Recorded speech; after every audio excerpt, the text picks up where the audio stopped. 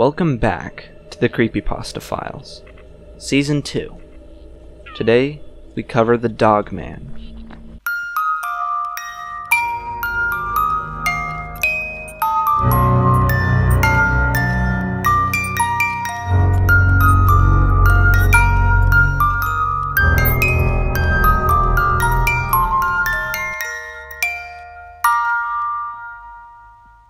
The Dog Man is a story taking place from the perspective of someone telling a story from their childhood. The Dog Man was a man in the neighborhood our storyteller grew up in. No one was close to him. No one even knew his name. Everyone just knew him as a kind man who would take the stray dogs in the neighborhood and assumedly take them to the pound. However, one day pets start going missing. Specifically dogs. No one suspects the Dog Man. He's too kind and only taking the strays, right? Anyway, our storyteller's friend's dog goes missing, and a letter and a figurine of the dog are the only trace left. We don't find out what's in the letter, but we don't exactly need to. Late one night, our storyteller says that he woke up to see the Dog Man stealing the neighbor's dog.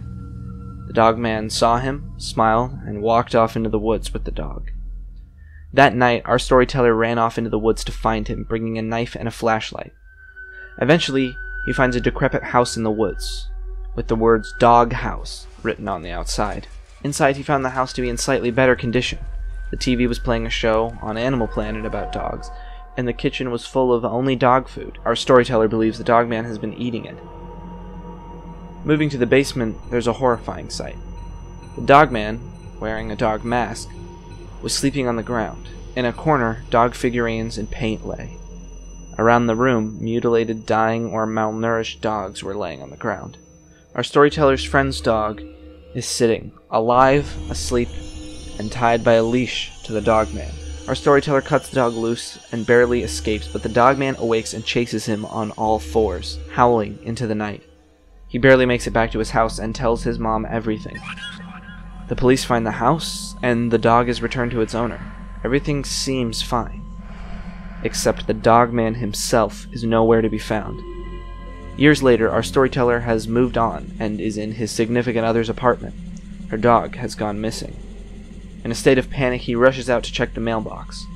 No note and no figurine. In a slightly calmer state, he goes back inside and up to the bedroom. There, sitting on the nightstand, is a dog figurine and a note.